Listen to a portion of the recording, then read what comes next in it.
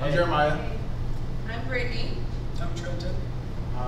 We had an idea of an app that helps you kind of put yourself out there, put a personal interaction back into the social aspect of things. There's a lot of social media out there, but less so actually shaking hands and meeting people. And so we wanted to use the LinkedIn platform, where it's pretty much professional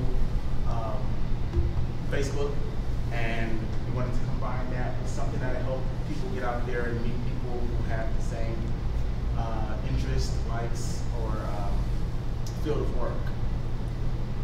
Okay, so we are, of course, as you can tell, we're called LinkedUp, and we're using two APIs, one from LinkedIn and Meetup, which you guys can tell that's how we came up with the name LinkedUp. So what is LinkedUp? LinkedUp is an app, of course, like Jeremiah said, that helps you find meetups using data collected from your LinkedIn profile when you log in. And so how it works is that it's using a mashup of APIs where we're able to connect you with meetups. With the data collected from your LinkedIn, and we use like your industry and your location to kind of target what you're interested in. And like mine would be, I think mine is public communications, and so it uses that and to search, what's around me using the location, which is targeted by the zip code.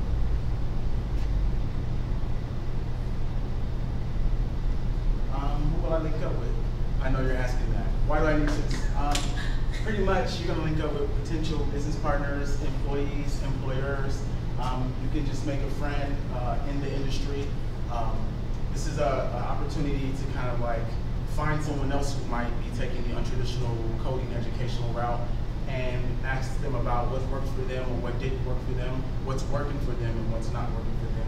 Or you can meet up, go to a meetup, and it can be totally informal at a Starbucks coffee shop, and you're just talking about, whatever you're interested in. It can be gaming or computer software development or social services, whatever you're interested in. And it just kind of takes the stress away from actually having to slide in somebody's DMs. That's a term. When you're kind of sending someone a message on social media and you don't quite know them. It's a cold interaction. No one's introduced you. You have to wait for someone to kind of introduce you. This is a chance where you can show up. You don't have to say who you are, what your title is, but hey, everyone's here, everyone's interested in this. Let's just have an open forum of dialogue about it. And so we hope that kind of helps you understand, hey, this can apply to anyone in any field and it's useful. And also with that, to piggyback on what he said, for me, moving here from Oklahoma, I've only been here for 5 months, so it's essentially easier for me to just log in and go straight to my LinkedIn, which it grabs all the information, like I said before, and then it just tells me what's around me that I might be interested in, so I can meet with potential business partners, employees, employers, and make connections with friends, because essentially I'm new to this place and I don't know everyone, so it just makes it easier. Yeah, so we pretty much answered where we link. Anywhere really. So one of the challenges with what we wanted to accomplish, where we have to find out, how do we find out where the user's gonna want to link at? And before we were getting worldwide results, which is fine on a global scale, but we wanted to narrow it down to near close to where you are. So Trent can tell you kind of about how we did that and why we did it that way. First, we started out trying to get their location from the LinkedIn profile, but that's a bit vague. The details you get, say like greater Seattle area or something, it's harder to geolocate where it is. So we ended up just using the user's device's IP address and geolocating that with a geolocation API.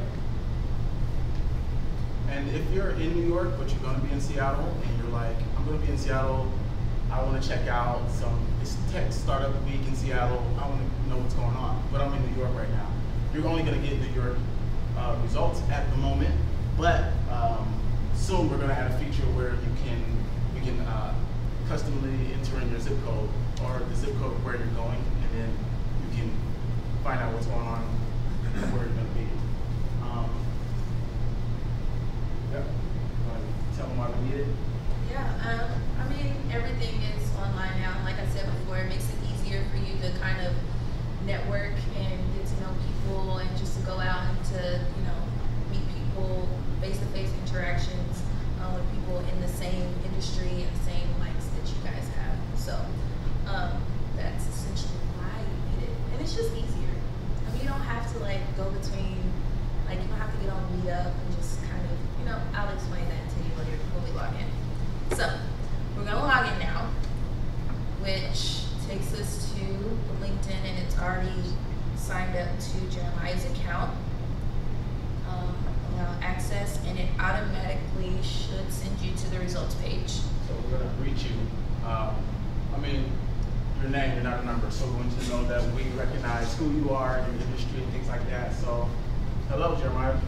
Just below, you know. So, and like I said, in the near future, we can add your profile picture up there. We can do all kinds of things like that, but we just want this to be a neat. I mean, we're not creating anything new. We just want to enhance the technology we have, LinkedUp, Meetup, and LinkedIn. So yeah, my industry is going to be computer software. So all of this, we get about 10 results, and under each result, we have the time, the location, and another important stat is the number of people attending, because it kind of lets you know what kind of meetup this is going to be. Some of them are going to have 50, you have 105. Scroll down to this one, I'm interested in this one here. Yeah, so there's 24 people here going here. I'm just going to show up to that one and just say, hey, what's going on? Because I don't know, I know it's in my industry, but you know, whatever. But this one has 8, so this might be at a coffee shop. So you kind of gauge in what am I going to wear. And if you want to get into in order to go to these meetups, of course you'll click and it'll take you to meetup.com's website, where you'll then sign up, and some of them are private events where you have to RSVP. Some of them are not so private, and you can just share it, add it to your calendar, find out more about it. And this is here, but meetup.com is very, very vague in the meetup. So we just kind of wanted to cater to those with professional profiles online who need some face time. And just to piggyback on what he said again, if you're not necessarily signed into Meetup, then it will not, like on this one, it won't show the location, because, I mean, you have to sign in and RSVP in order to get the location. For certain ones. For certain ones. So, not to freak out about that one.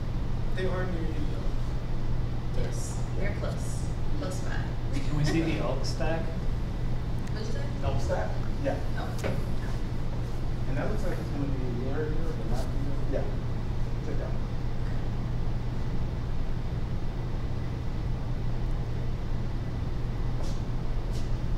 So Jim Fink is a principal product manager at Amazon Web Services security team. So this is his gig. Yeah. So if you're interested in the elk stack, I've never heard of an elk stack. That's probably because I don't know a lot about it right now. But yeah, dive in, sign up, Dan, if you want to go, and see what that's about. Biggest challenge, I mean, thinking of the app was cool. It's a cool idea, but actually making it happen. The biggest challenge was how are we going to do this? Like, what do we want it to look like? The ideals there. Take this data, mix it, and add that to the Meetup search, render some more data. But yeah, I'm trying to tell you, our main functional, our MVP will be that login button. That's going to do it all for you. That's where most of our code was implemented. Yeah, anyone else has anything to chime in on? Can you hear about it? Yes, you can see about us. So it's just a picture, and then you kind of like hover over, and you get the information. And there's Trent. He's finally smiling for once. And Jeremiah doesn't really want you guys to know a lot about him. So, but this is our. You gotta go link about up us. with him and find out. Exactly. There you go. But that's, you know, that's what we do. We just kind of like hover over, and you get the information. And Jeremiah doesn't really want you guys to know a lot about him. So, but this is our. Yeah. But that's, you know, that's what we do. We just kind of like hover over, and you get the information. And Jeremiah doesn't really want you guys to know a lot about him. So, but that's, you know,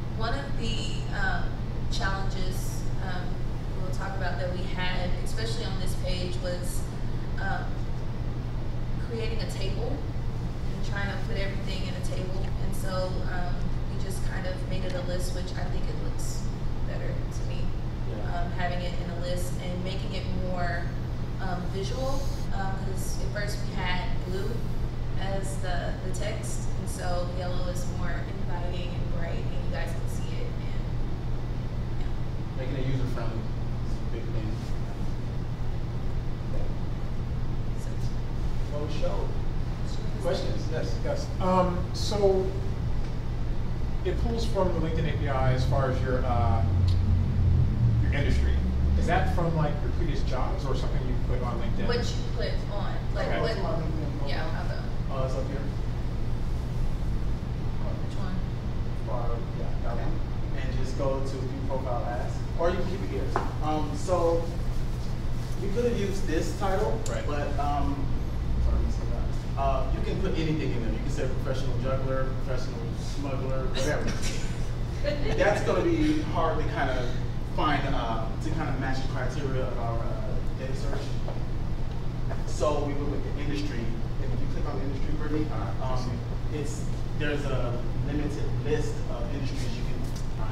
Okay. And yeah. And before our search would just take the first word, we had to kind of edit our code so we can space and read the next word and get the actual what it's saying. But yeah, so that's what we're searching from, that industry. Then we're taking first, last name.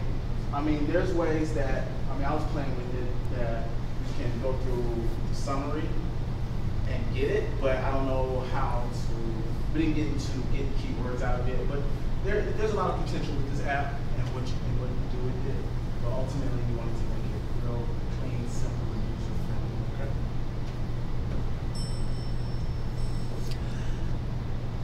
Yes, Dan. If you were gonna start all over again, what would you do differently? Now that you know. Life or the app? Let's start with the app, Okay. and we can move outward from there. Well, I know Trent worked on, which we kind of helped. We did a lot of pair programming together, and so he worked mainly on the grabbing the API, and it took him like how many, like It 2 was days. 2 days. We're originally going to use the LinkedIn API to log you in, but eventually I had to use a wrapper because the way that they secure the logging in is like a maze of access tokens and API keys that you have to go through to get to it, and some of them aren't giving anything back when requested. So yeah, just the wrapper ended up being the best choice. It made it a lot easier. If I had to do anything differently,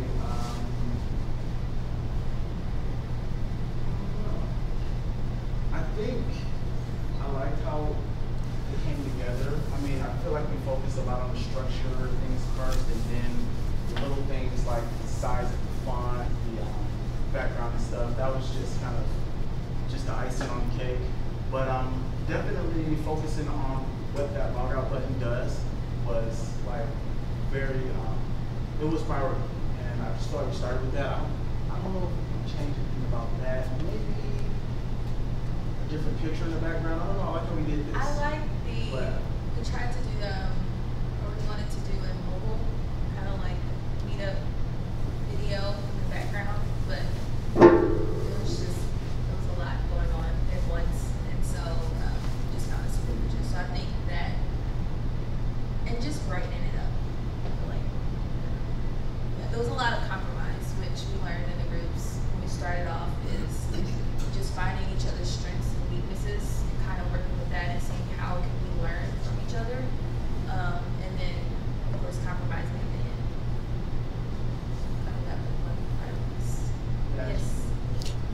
What was each of your biggest takeaway from the project? Actually understanding the coding.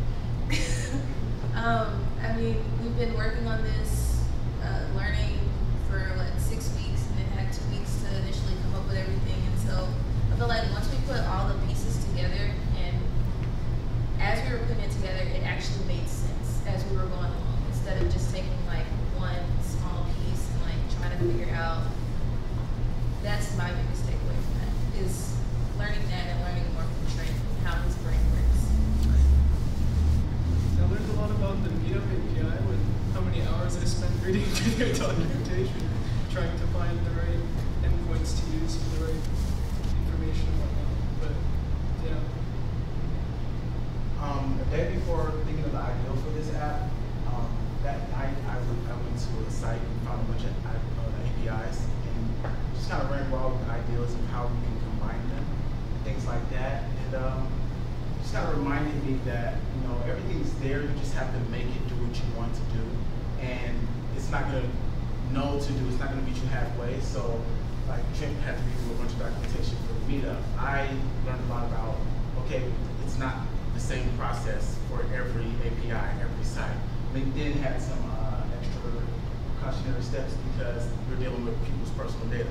And then Meetup is vague, like anybody shows up, anybody signs up, it's okay, come on. So just, with me, was you can never let go of paying attention to detail and order.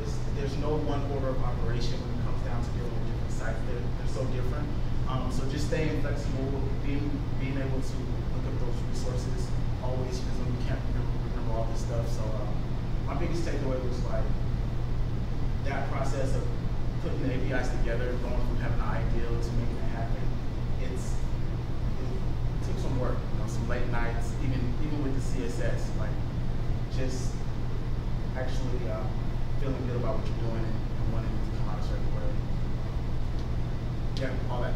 And starting small and then kind of making it work and then tweaking and kind of making it, like you said, do what you want to